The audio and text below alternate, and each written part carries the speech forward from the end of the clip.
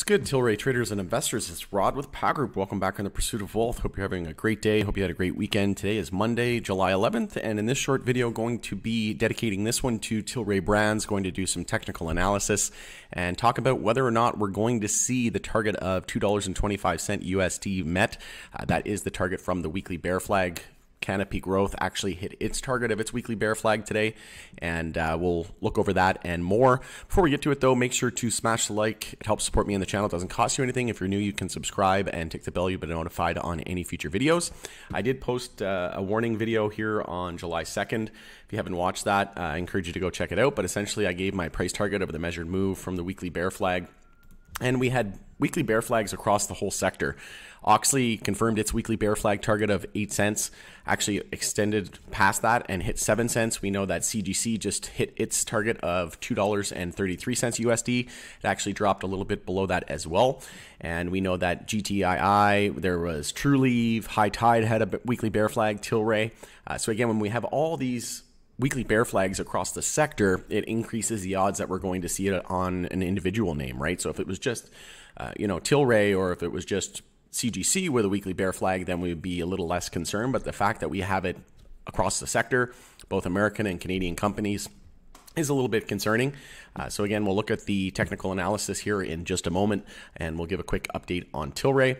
But essentially down almost 8% to close the day today. Not looking too good. Did want to share this as well. This was posted by Tony XL, and this was posted today. This afternoon, and holding steady at #1 market share in Canada and set to gain from new products launched in July. We know that they had a ton of Redecan products, new Reddies Plus, things like that. But you can see here Hexo and Tilray. Tilray actually looked like it dropped a bit. So you can see here that the yellow line is Hexo, still #1. And we know that Tilray and Hexo, their financial and commercial partnership is due to close at some point in Q3. So sometime between now and September. I think that it's more than likely going to close at some point at the end of this month or next month in August. But you can see Hexo is #1. And then #2 is the orange line. So it looks like VFF. And that one's a little surprising. And this is only Alberta, BC, Ontario, and Saskatchewan. So that's likely why, actually, because we're talking about just those 4 provinces. But after that, we're looking at Tilray. And then after that, you've got a tie between Cron and it looks like Oxley. So Hexo still sitting strong at #1. So it's no wonder that Tilray wants to take a piece of Hexo, right? We know that Tilray tried to buy Hexo in November. That was reported by BNN, and they were interviewing Irwin Simon. Irwin said that they had been chasing Hexo for months, and that they even tried to buy Hexo. That's straight from the horse's mouth. They even tried to buy Hexo for $2 or $3 a share back in November of 2021, and Hexo turned them down.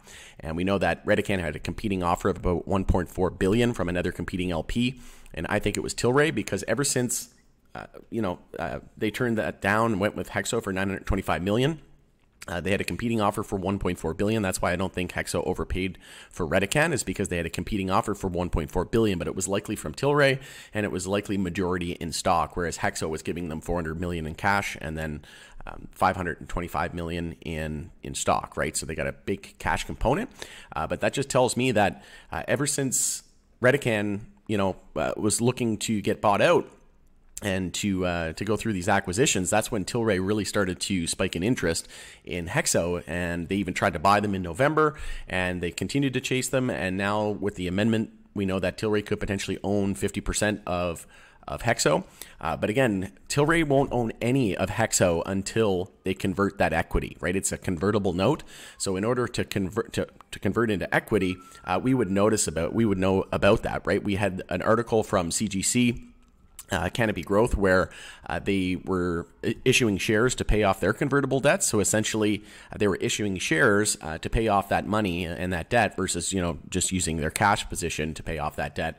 They issued more shares. So it was dilution, and we knew about it. So same thing will happen when Tilray, if and when Tilray does convert the Hexo debt, we'll find out about it, but we'll also see it in the share count for Hexo. So that's something that we can monitor. But just keep in mind, Tilray doesn't own anything. Tilray doesn't own any, of Hexo until they convert that debt, right? And something that I want to bring up here as well just going into the private POW Group community. You can see also this was posted high tide up about 15%. I just did a video on that. Check that out. Could help the sector going into tomorrow. But I did post this in the group and on socials. This is straight from the horse's mouth as well. Irwin Simon, CEO of Tilray. It's important both companies are still separate, independent public companies. That's going to be important to make sure that we draw the line there, said CEO Irwin Simon, right? So that is something that I posted that I really do think that they're going to remain independent. They can both stay independent, right? And Tilray can own a majority stake or a controlling interest in Hexo. But I can't see. We know that Hexo actually went through. They had a lawsuit. Company tried to infringe on their trademark in the U.S. and they went through and they actually won that lawsuit. So I think that their trademark and the brand Hexo is extremely valuable. And I really don't think that they're going to merge the two companies in terms of, like stock tickers. Again, like they said, it's very important that they remain independent public companies. And I think it's going to be a similar partnership to what, Microsoft did when they saved Apple from bankruptcy in 1997. I think Tilray and Hexo are going to go on to shape this industry together. And number one and number two, essentially, in terms of overall market share in Canada, working together. Good luck, rest of the LPs in Canada and soon to be MSOs, because like we know we're likely going to see Tilray expand into the U.S. through the acquisition of MedMen. Upon full-blown legalization, they're going to be actually purchasing some convertible debt from them, right? So they're going to be actually taking a position and owning some equity in MedMen. Once federally permissible to do so. But if we take a look at the weekly bear flag, so if we take the high to the low, anything under the 0.32 fib here at $3.84 USD, this is the NASDAQ ticker, is a potential for a weekly bear flag. We did confirm it. We have support at 302. And we did lose that. We hit $3, but essentially it was a 2 penny. That's not enough to really confirm the weekly bear flag. But if we do lose, it's all about $3 from here. If we lose $3 from here, that will be a weekly inside bar bear break, and we're targeting the measured move here of about $2.25 USD on Tilray, which would imply about another 28% of downside from here. I know that's not what people want to hear, but we are seeing weekly bear flags across the sector confirm, and CGC actually met its target today and its weekly bear flag. You can see here I had been saying for about 3 weeks now I'm targeting 233, and today we hit 231. So again, the more confluence, the more names that are confirming weekly bear flags and hitting those targets increases the odds that we could see Tilray as well. But it's all about support there at $3. Lose that, then we're likely heading back down to that $2.25 area, which would mean that would be an all-time low. Previous all-time low is 243. So watch 243 and then 225, the measured move of the weekly bear flag. In order to negate this bear flag, we need to get above $3.84 convincingly, and then and we'll be confident that we're not going to see that bear flag target met. But that's all technical analysis is just probabilities and odds. And right now it's saying that we're likely going to see another leg down, more than likely, right? Odds are more in the favor of more downside versus more upside. But again, we'll just be watching key support and resistances. That's all we can do from here. And we know that the sector is just in bad need of a catalyst, right? We know that Chuck Schumer could be dropping a bill in the second week of August, and we know we could see potential for safe banking leading into the fall. So we do have some catalysts to be looking out for. We still have yet to close over the 10-week moving average there at 379. We are starting to see a bull cross here on the stochastic and the MACD, which is a little reassuring.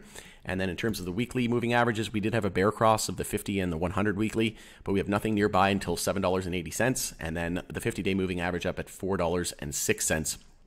After having a death cross of the 50 and the 200 back in August of 2021 last summer. But it's just been a straight bleed ever since, and now down over 95% on Tilray. I do think we're getting close to a bottom, and that MJ is ripe for a short squeeze. We could easily see 50 to 100% moves across the sector once we see a macro level reversal across the sector. And again, we have some key catalysts that are coming up here into the fall. We know that the summertime is usually a bit of a drop off in activity. We see a bit of a lull, so it's entirely possible that we see that one more leg down and then a massive run, in my opinion, into the fall. Let me know in the comments below if you agree with me, disagree with me. Always enjoy conversing with all of you and hearing your opinion. But going to end it there. If you could smash the like, help support me in the channel. If you're new, subscribe, tick the bell to be notified on any future updates. Thanks again for joining us on The Pursuit of Wealth. It's Rob with POW Group, and we'll see you in the next video.